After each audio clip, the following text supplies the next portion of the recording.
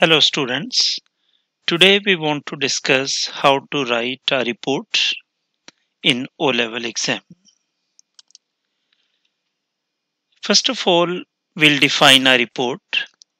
A report is a concise formal document written for a particular purpose and audience. This means that you give an account of a particular event, issue or topic. It means you are writing a comprehensive and specific report to your seniors. In business communication, there is a top to bottom and bottom to top, upward or downward communication process are going on. So, juniors report to the seniors. So, this is a formal document. In some business companies, they write weekly reports, then they write monthly reports, and then they write annual reports. An account is given of a particular matter, especially in the form of an official document, after through investigation or consideration by an appointed person or body. Nowadays, you listen that when a high profile crime is committed, Prime Minister or Chief Minister orders high police official to give a report. So they submit a report about any crime or incident. And journalists, they also write different reports. Why are we in need of writing reports? The purpose of education is to prepare students for upcoming challenges in daily life as well as in professional life. And business progress is reported through a formal document that is called report. When we want to start a business, there is a feasibility report that where can this business be started. For example, one person wants to start a mineral water business. First of all, the person will invest a small amount of money to ask different professionals to prepare a feasibility report that where should I start my business. To describe an event or accident, suppose there is a bomb blast, so that is an accident or an event, so its complete report is forwarded to the high officials. Or if there is a problem and we want to solve that problem, we also present it in a report. Basically, research paper is also reporting a problem and its solution. Qualities of a good report. There should be specifications, exact facts and figures should be mentioned, analysis of relevant information, structuring material in a logical and coherent order. That one event or one fact and figure should lead to another one, and it must be logical. Presentation in a consistent manner according to the instructions. Some business organizations have their particular templates. As you can see, different templates in these slides. So the employees have to report according to those templates. Making appropriate conclusion. So after reading the entire report, there must be some conclusion. If it's a report about some crime, particular persons should be pinpointed that they are the real culprits. So if there is a feasibility report, there must be the required budget, the place where that business can be started, or relevant information should be provided. Parts of a report. Students should memorize this slide. This is very, very important. They write to the subject, introduction, one paragraph, small paragraph for introduction. Then next paragraph, first point of the O-level question paper, second point of that O-level question paper, third point of the O-level question paper. You must address these 3 points. Conclusion, sum up and recommendation or demand an action. Sometimes report demands an action from higher high officials. Sometimes they ask that they should register an FIR against these people because they are the real culprits. So according to the different situations, different actions are recommended. Then full name, signature and date. As you are familiar with different JIT reports, and they also present their reports in on this format. O level exam requirements. Section 1 is for directed writing. It requires 200 or 300 words and 15 marks for following the three task instructions. As I have mentioned here, that these are the 3 points. 15 marks are allocated to those who fulfill these points, who write or address these points.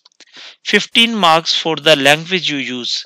Language means correct spellings, correct sentence structure, variety of vocabulary, and logic, coherence, cohesion, and transitional words. So, different and appropriate use of idioms. We just take one example. Many new students, this is a task one. Many new students join your school every year. Your principal wants to make starting at the school as easy as possible for the new students, and she asks you to write a report for her about how to do this.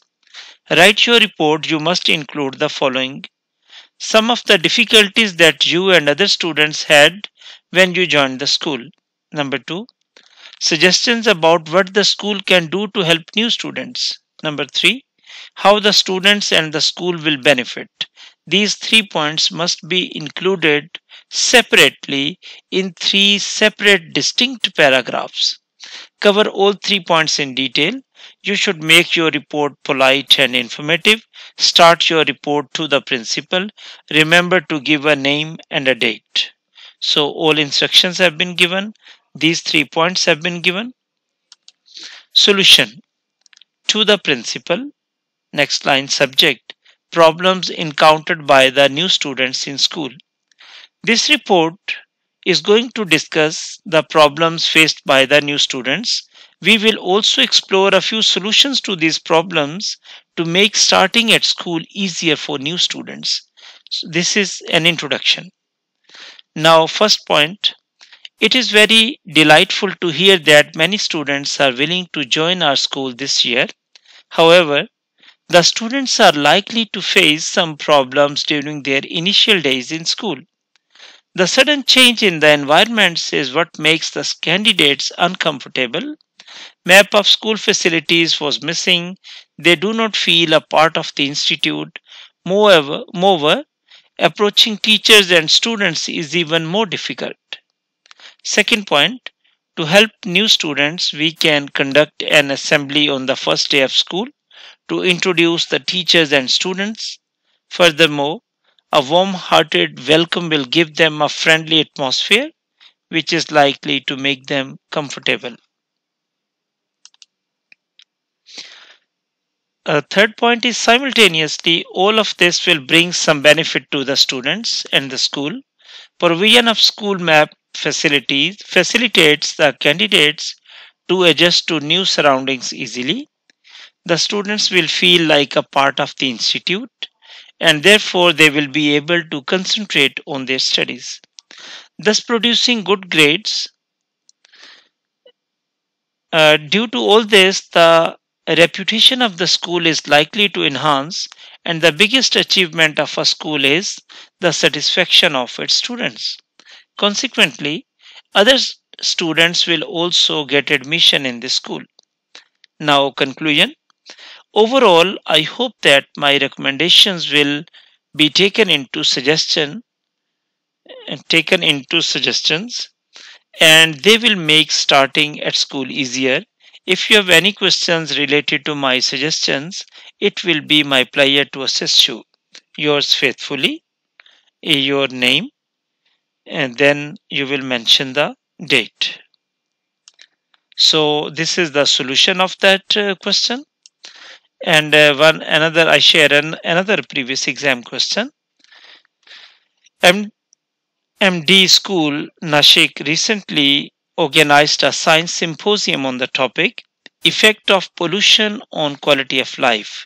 You are Amit, editor of the school magazine. Write a report on the event for your school magazine. Okay. I just want to mention another point that sometimes BCom students also write report for a magazine or a newspaper. There are minor differences. In magazine, it is called heading, and in newspaper, it is called headline. Byline is same. Opening paragraphs in magazine report, then account of the event, then conclusion. In newspaper, date and place, then opening paragraph, then account of the event and witness remarks. They are very important. You must have read different reports that they mention that one eyewitness informed about that accident, and then conclusion. So newspaper and magazine report, they have some differences, and this is also an essential question in BCom English paper. Some tips that read reports on different topics. Be a regular reader of newspaper. Read and memorize a few statistics, census data, demographics of population, so that you can quote them easily. The number of male and female in Pakistan, and statistics of working women, housewife, or if there is an issue of divorce, or there is issue of violence against women, so you must know some demographics and facts and figures. Read economic service regularly. They also help you and guide you how to write business reports. If you have any question, or you need training, tutoring, or translation facilities, or editing, we are here to help you. Thank you so much. Feel free to ask any question. I'll answer all your queries. Thank you.